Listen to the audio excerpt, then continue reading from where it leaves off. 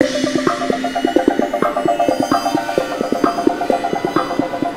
this state, everyone needs hearing protection, hard hats, eyeglasses. So what we're looking at here is the main airlock on Unit 5. This airlock is the main entrance point to the Unit 5 reactor building.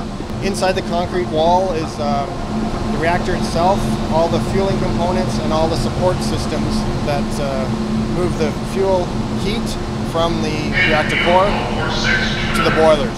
When an operator is assigned to Unit 5, the equipment bases are painted pink. They know that they're on the right unit. They use it as an air prevention tool. Here we're entering Unit 6. This is a mirror image of Unit 5. Same type of airlock.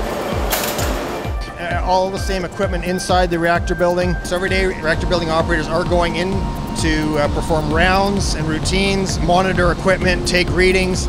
It operates just like a space station airlock.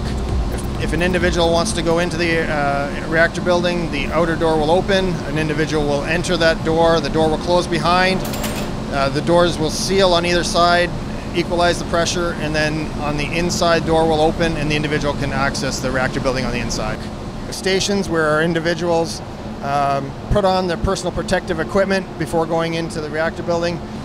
We can remove our hearing protection. I'll turn off the mic for now and we'll go into the control room.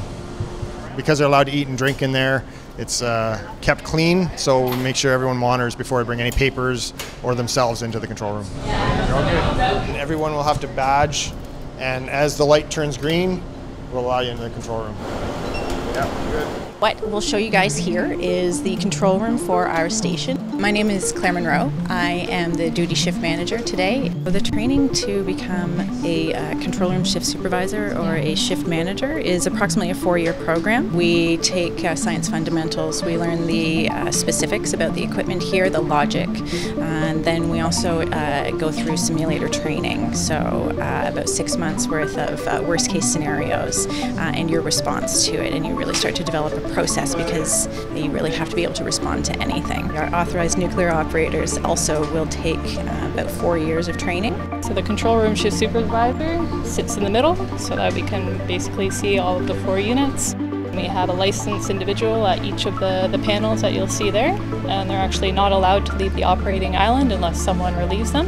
So there's always someone in attendance at each of the reactors. You'll see we have an abundance of hand switches and lights and everything like that.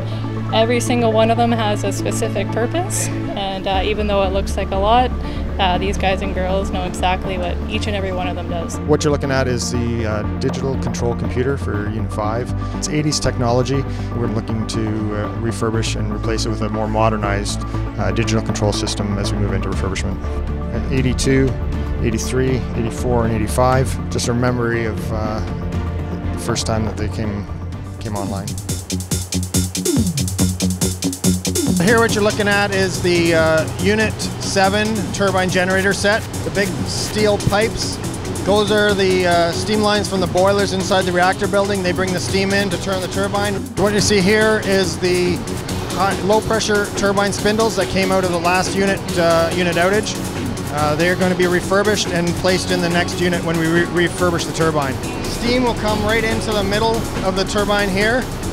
Through those big steam pipes, the big steel steam pipes you see. Steam comes into the middle and it goes out through these blades. As the steam expands through the turbine, it makes the turbine spin. So that's how we get the steam energy spinning the turbine, which is then connected to the generator, and the output from the generator goes out to our switchyard that you saw out front of the plant, and that goes out to provide electricity to the Ontario grid.